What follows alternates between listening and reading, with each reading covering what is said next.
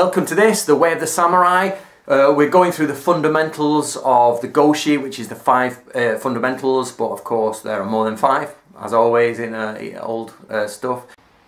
So let's talk about courtesy. Right, courtesy. So here we've got, from the Thesaurus, we've got good manners, civility, good breeding, cordiality, geniality, refined, diplomatic. So let's try and backtrack a bit. The way is, following the way of the universe. Virtue is high moral behaviour. Benevolence is well-meaning kindness. Righteousness is to have no guilt, to be innocent inside.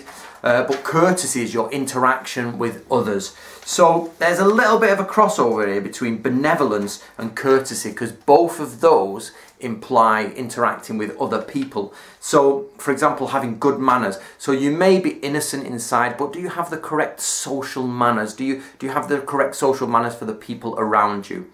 And how do you interact with the crowd or with people? Are you diplomatic? Like, oh, okay, let's work through it. Or are you just an idiot? You're like, rah, rah, rah, rah. Do you have the diplomatic skills to push through a situation in a cordial way, while keeping innocence and while keeping benevolence inside?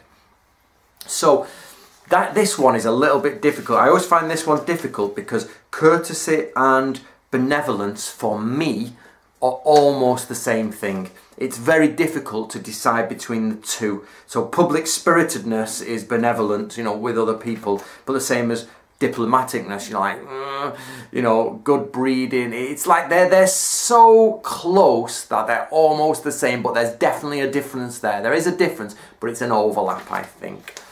So I hope you enjoyed that.